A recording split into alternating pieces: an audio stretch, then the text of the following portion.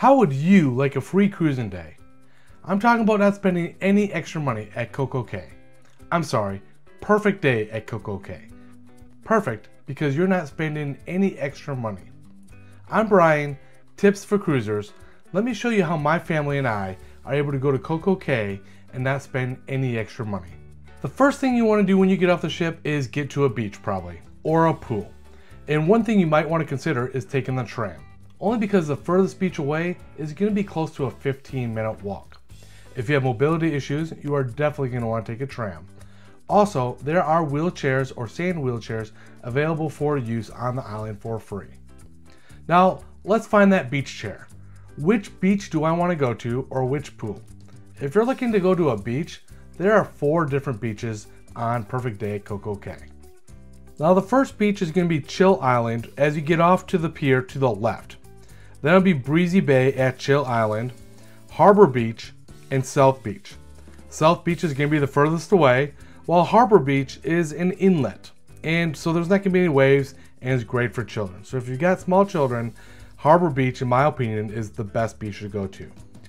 Now if you see any beds at these places, those do cost money. But any of the beach chairs or beach chairs with umbrellas, those are all free. So the earlier you get off the ship, the closer your beach chair is going to be to the water. But there are plenty of chairs, plenty of beach umbrellas, even when there's 2 Oasis class ships. So that could be upwards of 10,000 plus people at CocoCay at the same time. But still no problem finding a beach chair if you want. Now if you're just not feeling a beach day and you want to have a pool day, not a problem. Oasis Lagoon Pool is the largest freshwater pool in the Caribbean, and it's right next to all the other beaches. So you could even have a pool day and a beach day, or just one or the other if you want it. Now, Oasis Lagoon has a nice swim-up bar. This is going to be the most crowded area, and it has a DJ playing. It is quite loud there. And if you duck your head underwater, you can even hear the music underwater. And if you go further away from the bar, it is going to be quieter. And you're going to even find some chairs that are in the water. And it is a walk-in pool as well.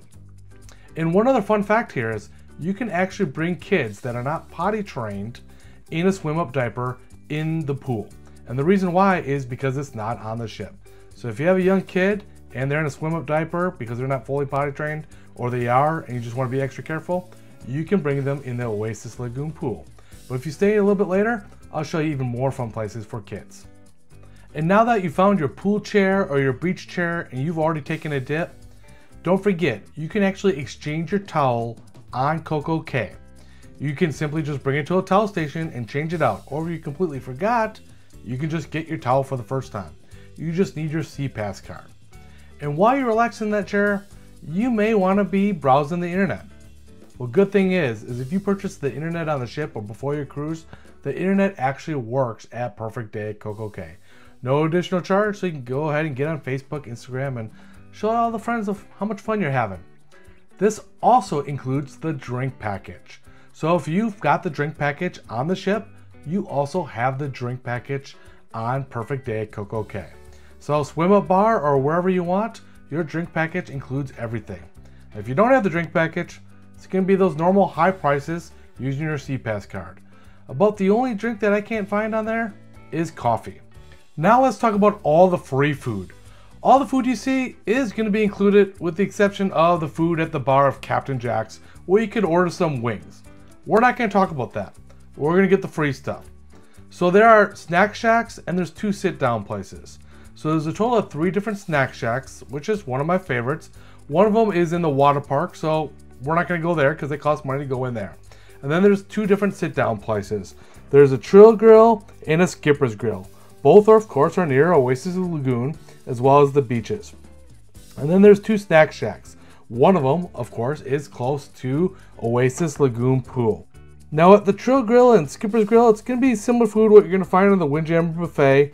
You know, you're going to have your tacos, your barbecue, fresh salads, as well as some free ice cream. Now the Snack Shack is quick and easy food. And it's got one of my favorite items on the island, or even on the ship for that matter. It's the Secret Sandwich, which is really just a chicken sandwich and you ask them to add mozzarella sticks. Now I really like mozzarella sticks, and mozzarella sticks on a chicken sandwich just makes it that much better. But that is a secret sandwich that isn't all that secret anymore. And of course, the funnel cakes. Those are really good too. So if you're gonna do the sit down buffet, no problem, but save room for that secret chicken sandwich and maybe a funnel cake for later in the day. Now, if you want to be a little bit more active than a beach day or a pool day, you can play some other activities as well, such as a basketball game. Maybe you want to play some Connect 4 or Cornhole, Jenga, or they even have a pool game, but you play it like you're passing a soccer ball. If you want to be in the water and do some activities, you could go snorkeling. Now, yes, that kind of costs money. You could do it as an excursion, which I'm not going to recommend, but if you just brought your snorkeling gear with you, you can go snorkeling for free. And it is some really good clear water. So I highly recommend doing a free snorkeling activity on your own. And if you're getting any value out of this, be sure to like and subscribe. Okay, let's talk kids. There's really two main places that you're going to want to be with kids if you're not at the beach, which is the harbor beach and the inlet where there's no waves. That's Captain Jill's Galleon, which is right as you enter the park, right in the front. This is good for little kids. My 3-year-old didn't really care for it, so we went to the big Splashaway Bay. This is where my kids had the most fun. There's a couple big buckets of drenching water and some small slides. They run around for hours on end and have a lot of fun. And it's fun playing with them as well. And then there's also 3 little slides that are right next door that you only have to be 36 inches. And they got a little lifeguard there, or you can go down in the water and kind of catch your kid as well and help take them out. Well, the lifeguard will hand you the kid, but you can go down there as well. And in my next video reviewing CocoCay Beach Club, I'm going to continue mispronouncing Perfect Day at CocoCay. I know, it's CocoCay. But if you think it should be CocoCay, go ahead and hit that like button. Thank you very much. This is Brian, Tips for Cruisers.